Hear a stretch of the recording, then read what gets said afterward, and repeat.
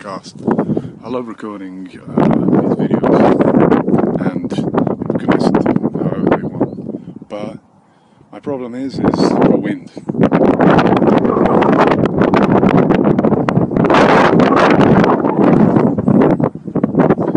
I need to find isn't it ruining the audio? I already know it's ruining my audio. I already know it's being trashed up. Mondays and Fridays by this hunk of chiseled stone in the fashion of a fucking whatever the fuck. Walk in this place, it's nice and quiet most of the time. There aren't many people around sometimes. And this is going to be a short episode. I love training Brazilian Jiu-Jitsu, I love training mixed martial arts and Muay Thai. It's nice. It's very, very, very, very nice. It's very nice. And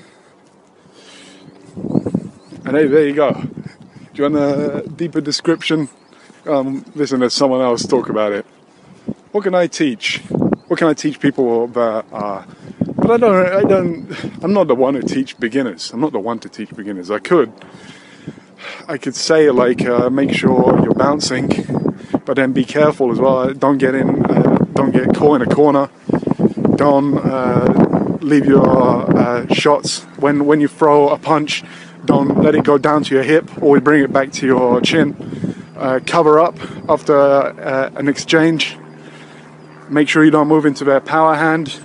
Make sure you're not standing with your legs together, and when you kick, you don't plod forwards with your legs. You don't like drop your leg forwards and have yourself off balance. Always be in balance. If they're better than you, then you gotta be very, very careful and crafty. And talking about, let's talk about some kickboxing. John Wayne Parr, is that the guy who recently got finished? He got knocked down a bit in the fight. It was against another high-level, I think, kickboxer from a Danish kickboxer. But that fight was really cool. He had some really cool moments in it. It's it's always a bit of a shame to see legends getting stopped, and but it's also very interesting. We all wish. I think when you're a legend, you're like, fuck. I wish I was young. I wish I was young again, with all the knowledge. That would be nice. It would be nice to. Hopefully, with technology today, medical technology, we can prolong athletes' careers, but it is also life. I think there's going to be a lot of people who say that it's playing with. I never understood the people. Well, they're religious. Maybe I'm not religious, so I don't think like them. But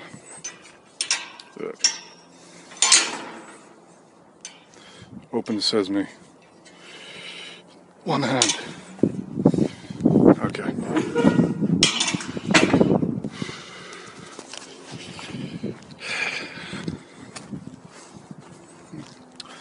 You want to hear me talking, you don't get anything. You don't get a damn thing. It's supposed to be a podcast. Dead air. All the air is dead. It's a chemical attack. And I'm not saying anything. I'm not even making funny jokes. I'm just saying stuff that I think is smart. And you have to begrudgingly listen to that.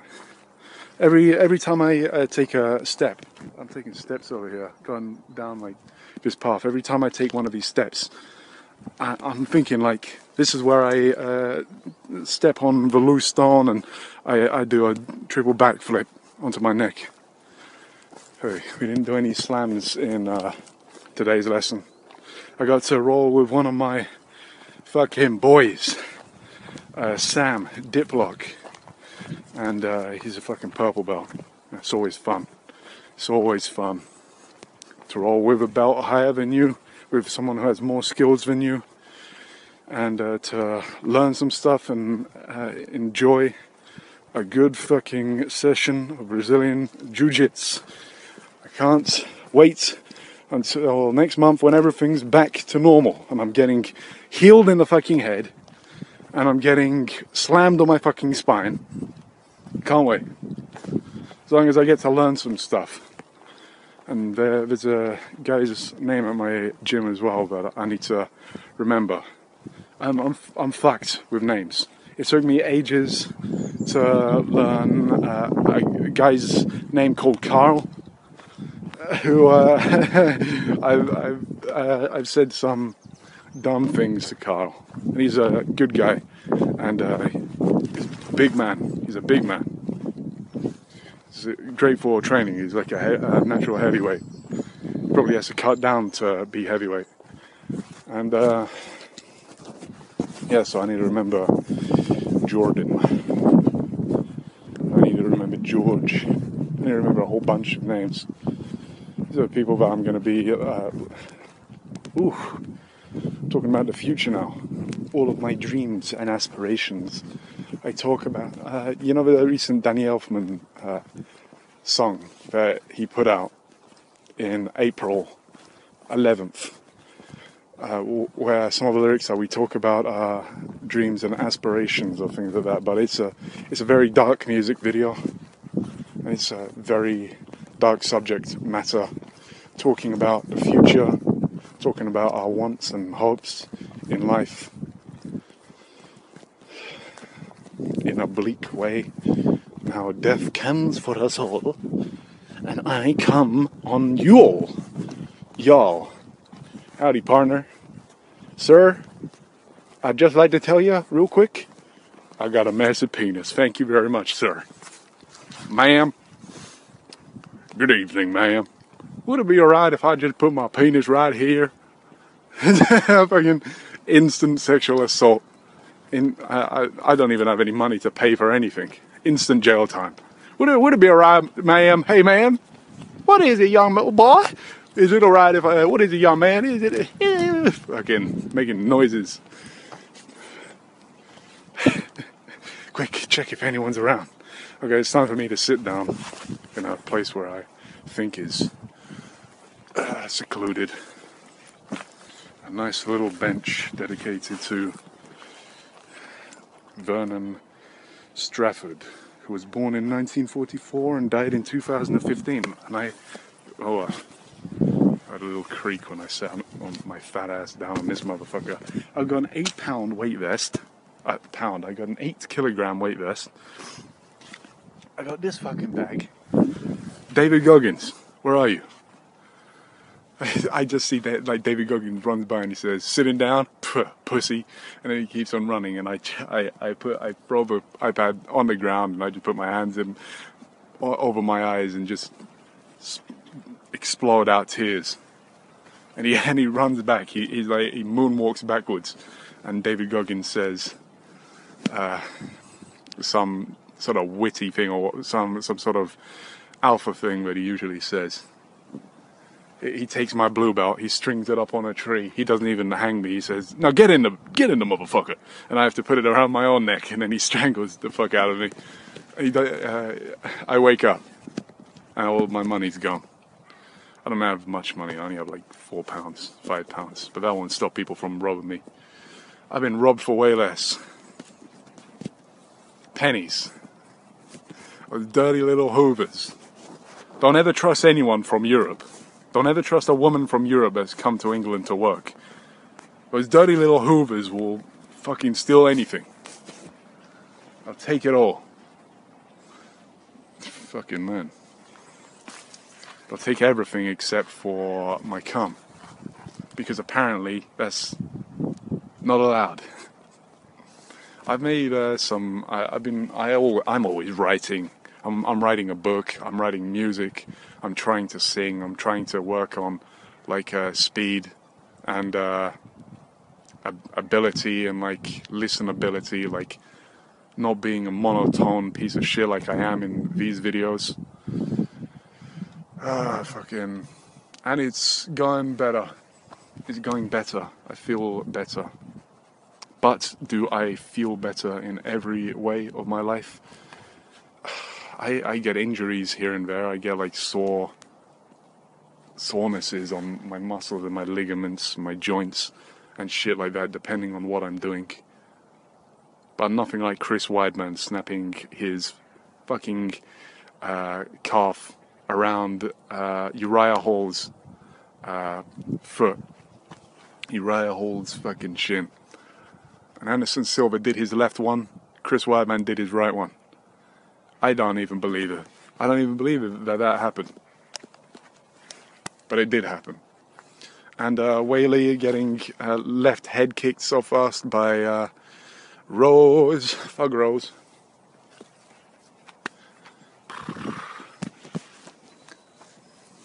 Thug Rose was throwing out. Imagine if you were a trainer for Thug Rose and she chose you to be her fiance. It could have been you, it could have been me, it could have been any of us, but it had to be that guy. I don't even... What would my life be if Thug Rose was my wife? First of all, I'm not marrying because I don't want to have the government interfere in my life any more than it already does. Having the police fucking literally kick down my door at 12 at night and then having them apologize to me. At least they apologized to me. They didn't a couple of other times. Like one time, it was like 6 in the morning. I hate that that's the way that shit's done, but they're like white blood cells in a system. Let's say society. Let's say society is like a being, and then the police are basically the white blood cells. The white blood cells just go and they attack and they do their fucking shit, and they can sometimes even attack the cells of the body. That's basically what the police are. It's like a system. It's like a person running on a system, and they're not. We're all still human, but when you put people in positions of power, and when you put people in situations where they're allowed to use that power, they will use that power. And all of this shit is just written on pieces of paper, and like there's just money behind it. But in the end, we all die. So I really don't know why all of these systems work. I actually don't know how these systems work. I think they work because they've been going on for hundreds of years, and you're born into it, you get a job, and then you do that fucking system, and you add to the society, and then shit fucking happens to you. It's all a big system, and it's strange how everything works, but it kind of works. In the UK, like I can fucking sit here and talk on a fucking iPad, and the likelihood of me getting stabbed in the fucking face or having to fight off a group of fucking people is low, but it still happens. The likelihood of me cream pieing everyone that I want is zero. The likelihood of someone hearing me be a dirty little cunt on my fucking videos, Bladder, like and subscribe, is very high, especially because I upload it to YouTube. No, actually, it isn't high because no one ever watches my fucking videos. Some rickety stuff. I wish I was born in a billionaire's family, but then you never hear me ever. I'll be having too much fun doing some bullshit and arguing with Papa. Papa, can I please? Papa, Mama, can I please have my allowance of £50,000 this week? No. You've already been given £50,000. Rats! They caught me! I've been addicted to heroin the whole time. I've been spending 50k on heroin and traveling. You can imagine that. I don't want to be like the Rothschilds, or no one ever talks about the Rothschilds. I've only ever had a conversation with one guy about the Rothschilds, like very lightly, and looking at all these conspiracies and families and things. It doesn't even matter in my life. What matters in my life, to me,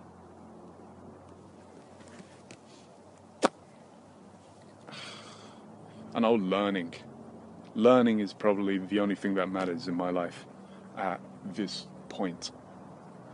learning about new stuff, and because I don't really enjoy living. That's the sad truth. If I had, yeah, but then again, that's my fucking egos and wants in life. My wants to be something that I'm not. My wants to want stuff that I can't have. And there's no point of wanting, because wanting doesn't automatically give you that fucking shit. And I also change, so my wants change as well. I've actually been working on that and understanding. I've got my own fucking religion, guys. Fuck Buddhism. And I can't say fuck any of the other ones, because then people are going to get mad at me.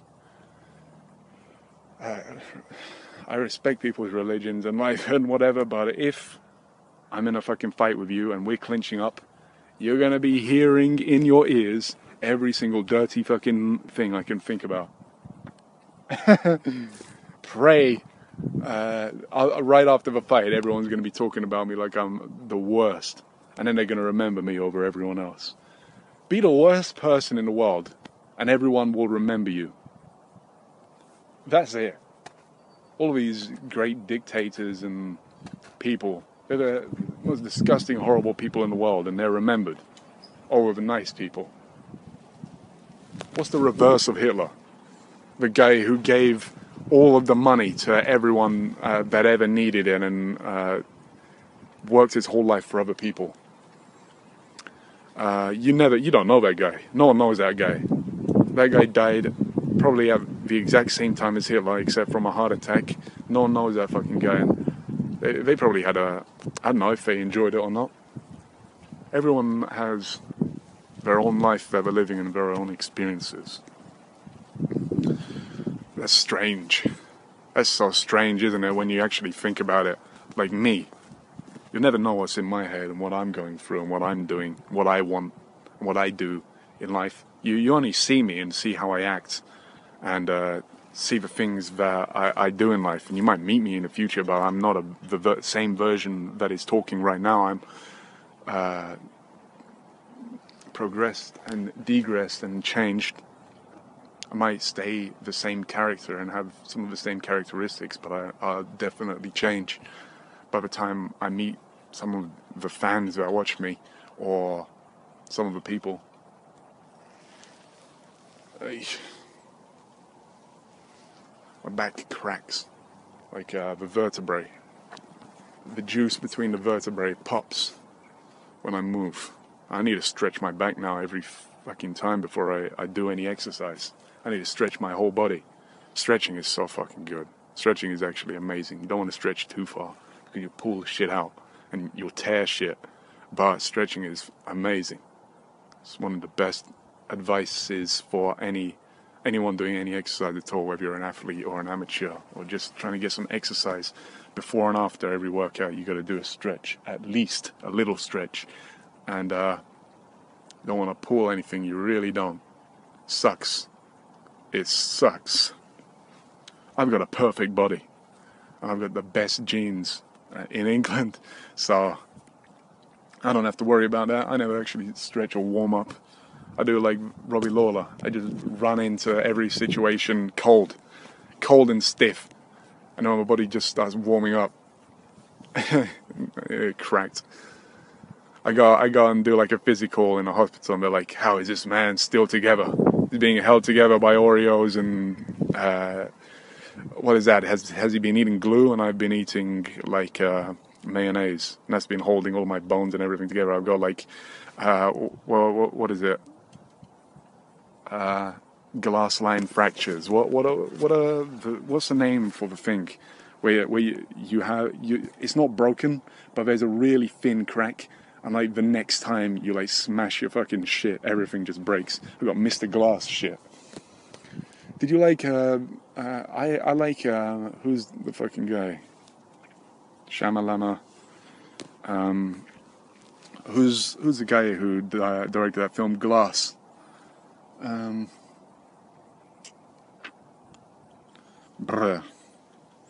Unbreakable. Shyamalama. M. Night Shyamalama Ding Dong. That's his fucking name. I like that director. He made some pieces of shit. He made some stuff which didn't hit. I'm not gonna say. I just said it's a pieces of shit. He's made some stuff which isn't like mainstream good, which isn't like big like he has the ability to do. I've seen most of his films. Lady in the Water kind of hit like a British TV drama, and then it's like a little bit of high fantasy or low fantasy. It didn't really hit. What did he do on The Visitors, where the people broke out of the mental hospital and they like killed the kids' grandparents and like pretended to be their grandparents or whatever? That was kind of all well, it was shot well and acted well, but it just didn't hit. The Last Airbender had some interesting stuff, but putting that whole animated series, that classic, into one film, it's impossible. Unless it's like a 5-hour-long film, and that's not going to happen. So that didn't do it did shit. Had some good visuals in it though, and it got the characters. So I don't know. I haven't watched that in ages. This is just me talking about M. Night Shyamalama Ding Dong. The Village kind of felt a little underwhelming in some places. The story's like the concept's cool, but underwhelming in my opinion. And some of the films that I love that he made, Unbreakable, that's like amazing. What was it, Glass? Was that his last one of a trilogy? And then Split. Split's one of my favorite films of all time. Who's the guy who had the multiple personalities disorder? McAfee. John McAfee. No, that's who he was.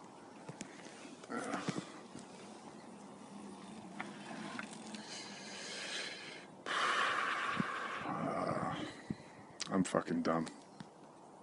22 minutes is enough of my time. I think people. The thing that's strange in this world is I wanna fight people. But the problem with that is the police are always involved with fights. So I have to fight people legally. And then, even with me, even if I had scars on my face and I was the biggest guy in the world, there'd still be idiots trying to start fights with you. That's the problem with this world. Like, I like fighting, but I like fighting with people who don't want to try and kill you. But then again, who gives a fucking shit whether I live or I die? And then it's also funny to see people like try some shit, like young kid, like a young guy walking up to you and saying, "Oh yeah, give me all your fucking money," or some fucking bullshit like that, and then you like beat the shit out of them. That's always fun. I think it's always fun to turn people around, like just see how they change, see like hope dissolve, and see all of their ego just fly away, see all of their what is it? Enthusiasm, their drive to steal that fucking shit, to show them real life isn't them coming up and, well, I mean, they could do it to a weak person. If someone was attacking like a weak person would fucking be a perfect target. But you can't underestimate some people in this world. I'm talking to criminals now. Don't ever underestimate anyone. Seriously. Whether they're big or they're small. Anyone in this world can fuck you up. It doesn't matter if you have a knife or a gun. The chances of you getting money from someone if you have a gun is probably very high. But if you have a knife and you're getting close to someone, there's always a chance that you're going to get that knife taken off of you and stabbed up your own ass. Be very, very careful with people. You have to be a certain kind of person to want to be stealing from people. I'd fucking do that shit. I don't want to go for like the small fry. I want to go for like drug dealers and people like that. But the problem with that is it's my life. Like if I go into a drug house and I start doing some chopper read fucking bullshit, and I'm gonna get fucking I don't even know how he didn't die. I don't know how some of these like legends of London and tough guys get born. I don't know how they fucking live, because they keep on some of them keep on talking about how they have survived constant assassination attempts and all this shit. And it's so interesting, but I don't know if I want to do that with my life. I think I'm happy like training. I'm actually fucking not happy. I wish I had money right now. What the fuck am I talking about? I'm doing like some beta code bullshit. I would risk my life for money right now. Right now. If someone had a knife, if I was like a guy with a knife and he had a briefcase full of £100,000 right now, I would fucking risk my life for that money right now. And some people might say that's stupid, but you don't know my mentality and my drives in my life. Maybe it's maybe you haven't thought that it's necessary for me to live to be able to do that, and I'll commit suicide if I don't prove to myself that I'm at a standard where I can disarm someone and take money from them. I think the problem with that though is like I'm not trying to be tough and like talking is never tough. You got to always back it up. That's why McGregor and people, Chelson and people like that are good, because they can actually back it up and beat the fuck out of you and talk right in your face while they're beating the shit out of you as well. I love that shit. I'm not really a fan of being on the receiving end of that, but I love joking around and stuff. So keep it fun. Keep it professional and fun, but I can't even be bothered to talk. I never want to sound tough. I don't want to be a tough guy, because tough guys get shot, stabbed and stomped and shot in the face and stuff. I want to be in the fucking shadows. Like, you never fucking see me. I take my money and I'm fucking gone. But then again, I'm trying to do this social media shit as well. Fucking how long? 27 minutes. I'm fucking out of here. Give me some fucking money, please. I want to buy pizza. I haven't had pizza in so long. I'm so fucking starving. I'm hungry. I'm forcing myself to go to a gym and train, and I absolutely love it. It's like the only thing in life, one of the only things that I fucking love doing, because everything else is just out of reach. Just a step out of reach always. But this isn't. This is actually something that I can do in my fucking life, and actually be around people and socialize and shit, which I fucking love and I need in my life, or I'm going to turn into like some sort of mental disorder like my sister or like my family. It doesn't run in the family. If I'm donating sperm to anyone, it doesn't run in the family. Wink, wink. Not in me anyway. But I think insanity actually does run in the fucking. No, I can't say that. Come on. People aren't gonna fucking be DMing, creeping in my DMs if I start talking shit about my genetics. I've got the best genetics in England. Fucking. Okay, I'm out of here. I want to train right now. I've just trained like for 3 hours. I've walked for fucking. So I want to train. I want to train until I die. Come on. Gypsy Crusader forever.